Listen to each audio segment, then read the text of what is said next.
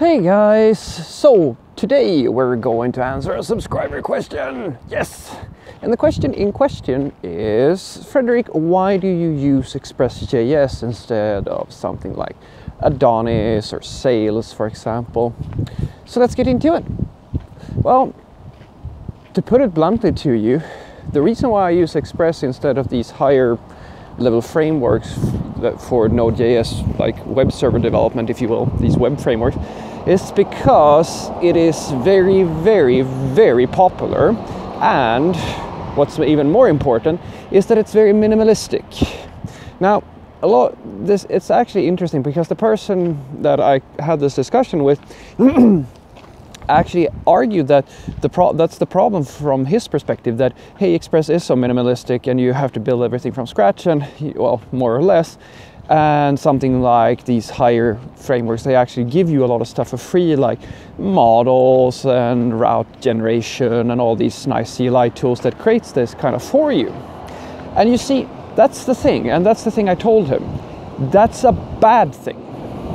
It's a really bad thing, depending on your viewpoint, of course. But let me just walk you through it.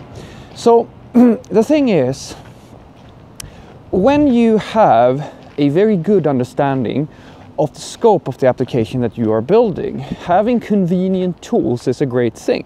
In other words, if you are very certain that the project that you are going to build has a very well-defined lifespan, it's going to be a, say, let's call it a small scoped product. It's perfect for, say, a project that has, let's say, agencies or consultancies who are just kind of, they got a client, the client needs something within a few months, and the scope is very well defined, and you know what the stakes are. Then it's perfect if it's going to save you some time, because you have a, how do I put this? You create the thing and then you ship it. That's it, and you can already, at the start, you can already see where the finish line is. But, if you are working on a large project, long-running project for a real IT company, you're not just going client to client, you're actually working at an IT company. This is very, very bad, because you do not know, I'm sorry to say, where the end line is. There's no finish line. You're going to maintain and continue developing this platform for quite a while. And the thing with software is that the more there is of it, the more likely you are to mess things up. And that's why I prefer to have a very minimalistic framework. If I need a dependency of any type, I wanted to do exactly the thing that I needed to do to save me that very little piece of time and nothing more. Because the more code I have, the more likely things are to go wrong. A good example of this is that there are tons of times when I've been hindered, like I've lost productivity at my company, and I've had all these different issues with upgrading other dependencies because the library that somebody added is incompatible with another dependency that is even more important for us to actually upgrade or to maintain at the very least. And that's something that really frustrates me when I have this big halt or all these headaches, because a library provider has created a solution for something, and one of my coworkers, or sometimes it's even been myself, we've added this thing in, right? And now it's causing us all these problems, not because we need the damn thing, but because we have added it, and now it's very hard for us to change it.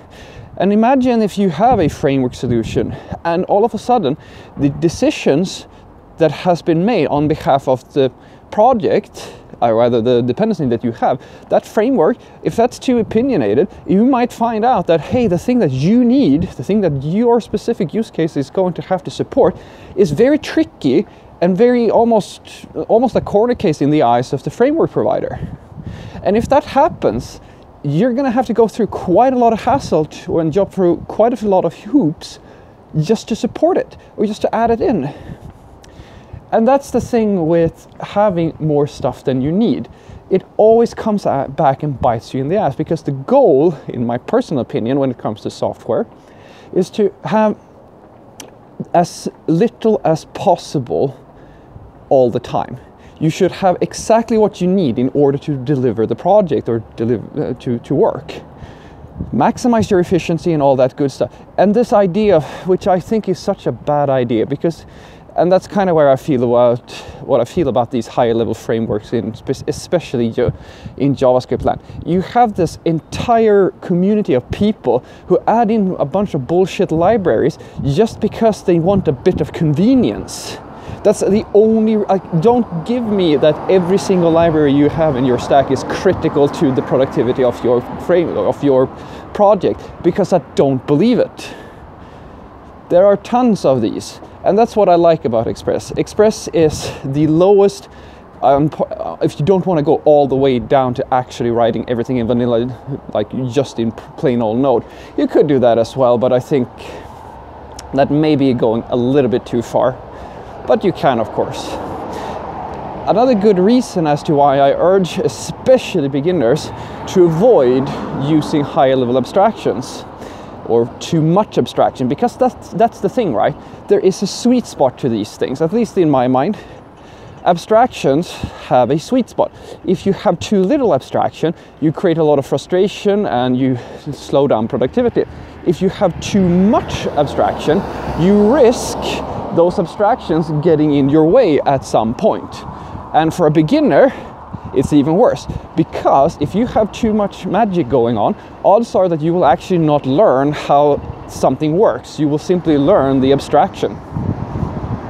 I swear, you have an army of people who are WordPress developers, Django developers, Ruby on Rails developers, like they even use that, or Laravel developers, like whatever. They actually have this framework name in their job title, and the reason is simple, because that's the whole focus area for them. And the danger with that is that you are likely, if you get stuck in that type of way of working, to be the sort of person who, I mean, if I give you a project where you need to use, say, Sales, or let's take Ember, for example, for frontend. If you use Ember, for example, that's also quite a lot of magic. Odds are that you might find yourself in a situation where you simply know the Ember commands, you know the terms for that framework, and then I come and ask you, build that thing from scratch in vanilla JavaScript, or build it whatever, just in something else. And you may not even be able to do it, because you may realize that although you think that you understand how things work, you don't actually understand it. All you know are the abstractions. This is very common. I've seen plenty of developers who, they know the command for certain tools and they know what that's going to produce, but they have absolutely no idea how it works. And that's the thing you're going for here, guys. Companies don't care what tools you know. They don't care about you being able to produce results in the tool that they are using. And that's why it's so important that you don't get stuck using too high a level abstractions, and rather you focus on learning how things actually work, because you may find that the tool that you like so much, that is making you so productive, is not the tool at the job that you're looking, or the job that you're applying for. It might be a completely different tool. And then what are you going to do? The company's not going to switch over to your tool. They're going to use what they're using.